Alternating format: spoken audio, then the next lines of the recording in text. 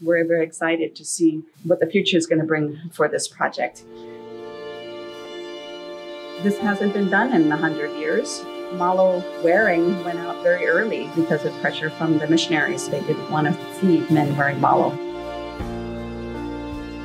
In some of the performances, like at the Mary Monarch and the Maui Arts and Cultural Center, where we made kapa for performances, we've had such a hard time making wearable kapa. We've had issues with tearing and not the strength that we know was historic because people wore kapa every day, and we're still learning this process. There are 3 known varieties of wauke. This particular one that we're making the malo out of is wauke nui, and the growing of this particular type also disappeared because it's used for making pa'u and malo. And when those stopped being worn, the plant wasn't as cultivated. My Ma'ave Hawaiian Fiber Arts students decided that we would cut down the whole patch that I had growing. Most of them have never made kapa before, and they just did an awesome job. So some of the malo we've made are very simple malo that are made just with one piece. We have a surfing malo, we have a gardening malo and a number of other malo that are made in that way. And some of these other ones where we've taken 2 pieces and we've beaten them out, and then we've beaten the 2 pieces together. This way makes it a little bit wider malo, and it's a little bit more formal looking. When we get these malo through the practitioners, what we hope to get is the feedback. There's a lot of practical information that we just don't know yet because we've never had this plant again in any quantity to be able to actually do this kind of research.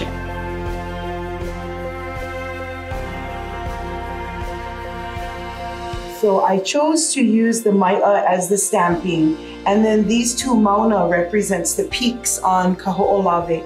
And then I so love Honokanai'a Bay, and that is what the bottom part represents. He celebrates Lono. Lono's color is white. Our kapa came out really white.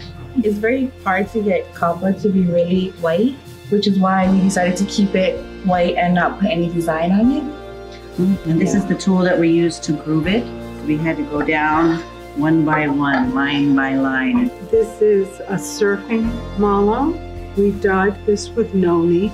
It may turn a little pink as the salt water hits it. This is shaped as a mountain for his farm of country. So we used kalo to make these moon shapes because a lot of the planning is determined by the moon. And then we did our band, which this signifies the rain. It has a pico line that goes from mauna to mauna, just linking the past to the future. There's all different kinds of theories on how humans were made in Hawaiian stories. So one of them is that we came from the stars. And we dyed it a couple of times because first it was almost like a sage green, and then we re-dyed it and got some more blue. And the lines are a lion, and that will represent the dirt. We have kanaloa. This is a blue dye made from the uki berry. We have the hauki design here. Sea urchin, another word for pana. I chose these designs at the bottom because it represents his kakao.